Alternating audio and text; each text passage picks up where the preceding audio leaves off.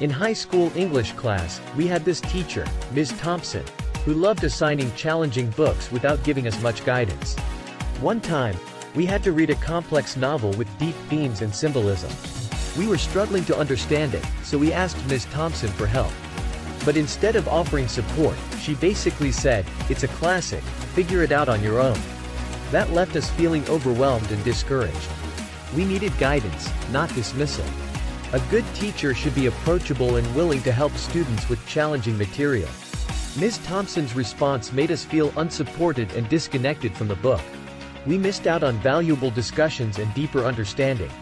Teachers should create an environment where students feel comfortable asking questions and seeking guidance. Ms. Thompson missed an opportunity to foster our love for literature and critical thinking.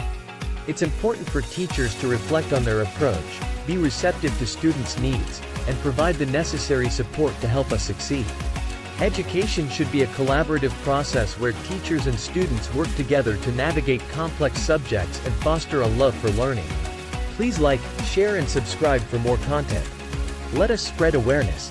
Thank you for watching.